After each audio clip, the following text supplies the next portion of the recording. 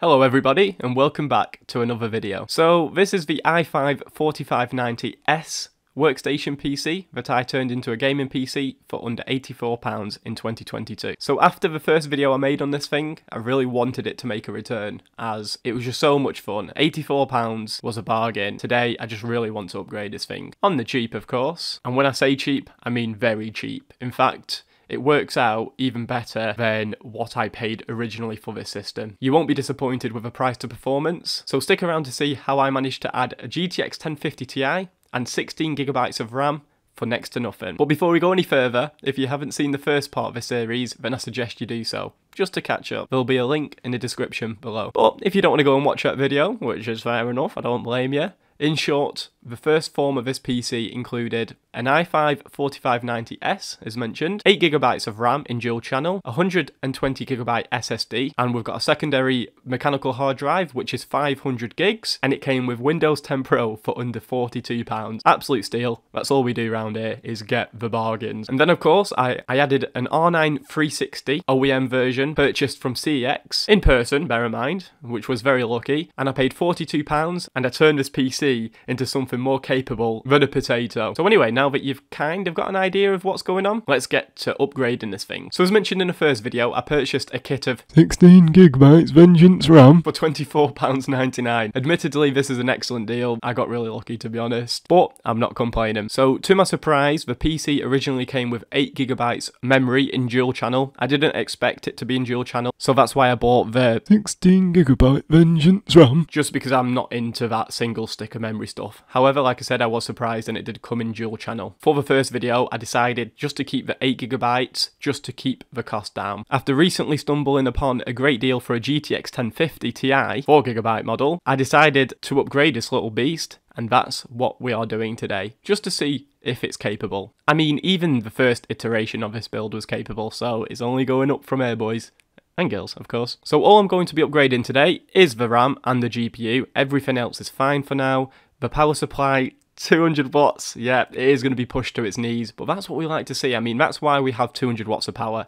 It's for them to be used. So I'm not going to be upgrading anything else but the RAM and the GPU. So let's break down the cost just so we can see where we are at with this build, because it's probably going to get a little bit confusing with all the prices, costs, and how I'm actually upgrading this PC for technically cheaper than what I paid for it. As I mentioned, I bought 16GB of RAM for £24.99. I then managed to sell the 8GB kit that the PC came with for £22.99. So on paper, I technically upgraded from 8GB to 16GB for £2. Obviously there's a couple of pound differences with eBay fees and stuff, but let's just say for a matter of a few pounds, I upgraded from 8 to 16GB. What a deal. Now, admittedly, I did get lucky on the 16GB kit, but that's what it's about. It's about sniping them deals, so it is what it is. I then bought the before mentioned GTX 1050 from eBay. So as I was scouring eBay for the bargains, you know, I do also buy locally, even CEX. I pretty much shop everywhere. I noticed this GTX 1050 Ti listing on eBay, and it was listed as spares or repairs, so faulty. But in the description, I noticed the seller had mentioned it's just crashing in games. So,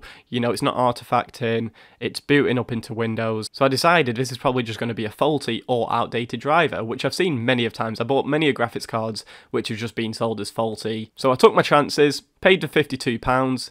It arrived 3 days later. I put it into my system, and lo and behold, with the newest driver installed and a nice clean, it worked without any issues whatsoever. There you go, I managed to get a GTX 1050 Ti for £52. Now, of course, I don't advise doing this, as it is a gamble. I always take my chances with things like this, because how I see it is because I'm quite used to selling on eBay and stuff.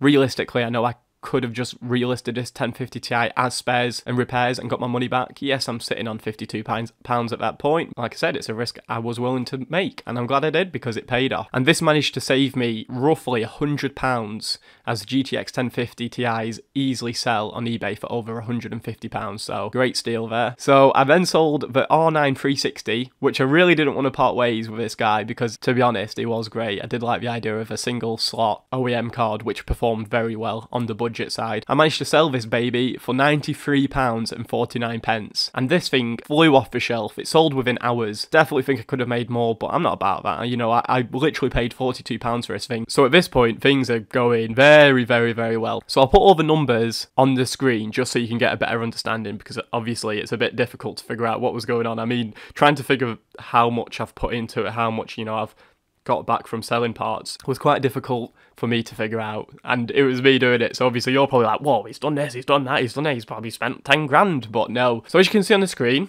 originally the workstation PC cost me £42. I then bought the R9 360 for £42. In total, £84 to build, well, not even to build, to put together a gaming PC. I then bought a 16GB kit for £24.99. So this brings the total cost up to £109. I then sold the 8GB kit for £22.99, but all you find on eBay is server memory, and it's, you know, a lot of motherboards don't support it. So actual DDR3 is almost becoming a bit of a gem at the moment. We've got the £109 minus the £22.99, which leaves me of a total of around £86 into the build so far. I then bought the GTX 1050 Ti for £52, so I've now got £138 into the build, which is still great. But then I've got an R9 360 still laying around. Like I said, I sold that thing for £93.50, which then leaves me of a total of £44.50, roughly, give or take some eBay fees, into this build. So I've managed to get a PC with an i5, you know, an SSD, Windows 10 Pro. I've upgraded it to 16GB of RAM, a GTX 1050 Ti, and all I have put into this, technically now, after the sales, is £44.50, like I said, give or take some eBay fees. And I've managed to get an absolutely great PC build. So in all of its glory, it's safe to say that this is a nice upgrade from 8GB of RAM to 16GB. And I'm looking forward to see how the 1050 Ti performs compared to the R9 360. I've been rambling, so without beating around the bush, let's get into some benchmarking. So moving on to the benchmarks, we're starting off with CSGO, and look at them numbers. So for reference, the orange graph is the PC benchmarks before the upgrade, so just the 8GB of RAM and the R9 360, which I thought at the time was impressive.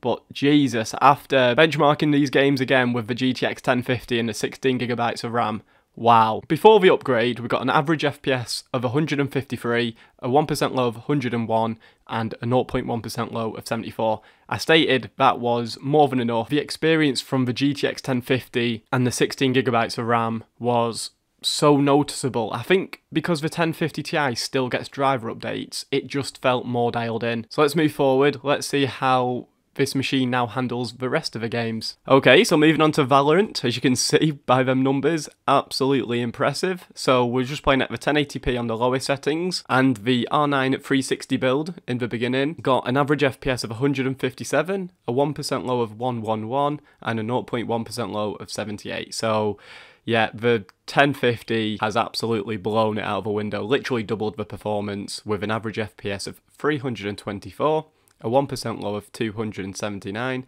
and a 0.1% low of 212. So yeah, very, very playable. Like I said in the last video, the R9 360 ran this game without any issues whatsoever anyway, but now them 0.1% lows are just through the roof. Like I said in CSGO, I think with the driver stability, it just feels and runs a lot better on the GTX 1050. So absolutely perfect experience on Valorant, and there was no issues whatsoever. Okay, so moving on to a fan favourite, Fortnite, and wow, once again, like I was saying in the first video, 124 FPS was great. The 1% low of 89 and the 0.1% low of 64 felt absolutely great, but this was a similar experience to CSGO. Even though before the upgrades the game felt and ran smoothly, after playing on this new machine now, absolutely incredible. So an average FPS of 245, a 1% low of 197, and a 0.1% low of 146. Wow. So I wanted to keep the settings the same just so we can have an apples to apples test, so to speak. You could easily play on higher settings with the 1050 and the 16GB of RAM, and it'll be an absolutely incredible experience.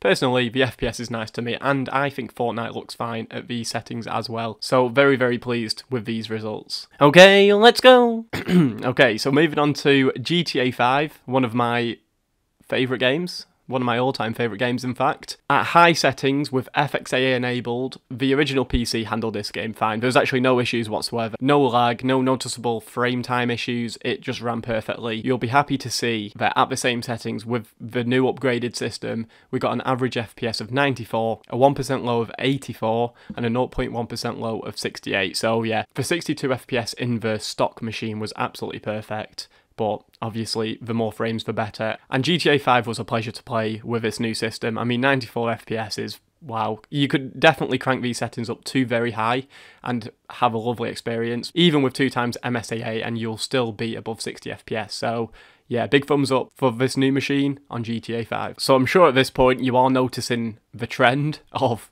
this machine just being absolutely impeccable compared to the stock version. So we're moving on to Fallout 4.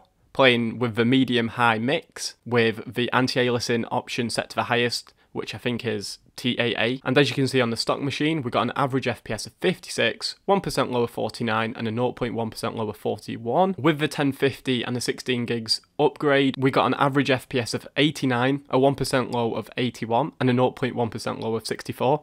So this game is usually capped. I uncap it because I like the higher FPS, and I don't see any graphical glitches or no glitches whatsoever, no bugs. So I would recommend just playing at higher settings and just hitting a 60 FPS because it is fine. But like I said, just for the sake of the benchmarking purposes, I like to keep it uncapped, and I'm keeping the settings the same as the first test. So overall, obviously it plays Fallout 4. The 1050 Ti is a little beast of a card, and it still is. Okay, so moving on to the latest and greatest title in this list of benchmarks, and the final benchmark of the video. We've got Forza Horizon 5. We're playing at 1080p medium preset with 2 times MSAA. So admittedly, it's only about a 25% increase, but a 25% increase nonetheless, and we managed to hit over the 60 FPS mark. On the stock version, we've got an average FPS of 43, a 1% lower 37, and a 0.1% lower 32. The upgraded system got an average FPS of 64, a 1% low of 58, and a 0.1% of 52. So much better performance. I did test the high preset, and it did run around the 40 and just over the 40 FPS, and that was more than playable. So I will be sticking to playing on the high settings whenever I play this game. And overall, it was just an absolutely great experience in all of the games I tested today. I'm very, very happy with the way this PC has performed, especially on that 180 watt power supply. In fact, it's very impressive. I definitely won't be able to squeeze too much more out of it. So if I am looking to upgrade, let's just say the CPU next, you never know, maybe another graphics card upgrade, I will have to install a better power supply. But in the meantime, an absolutely brilliant machine. Like I said, I'm just going to wrap this up with a very quick conclusion. There's not much to be said, like I said. The stock PC was flawless to me at the time. Obviously, when you upgrade, you then look back and go, wow, it wasn't great, but it was at the time. But this new PC is absolutely flawless. This wouldn't need to be upgraded for a while now. I will be happy to test some more AAA games and now put this PC through its paces, because it definitely will hold up in a lot more games. I just tested these games originally on the stock PC because it was just an £84 PC, and I just wanted to show realistically what the PC could handle. But now this PC probably will play most games thrown at it. Not at the highest settings on some games, but it definitely will play and run the games. So yeah, once again, very pleased with how today has turned out. I hope you did enjoy. So if you do have any questions regarding this PC or anything regarding this video, or any question regarding hardware at all, please put in the comment section below. I hope you did enjoy. Thank you very much for watching. Goodbye and take care.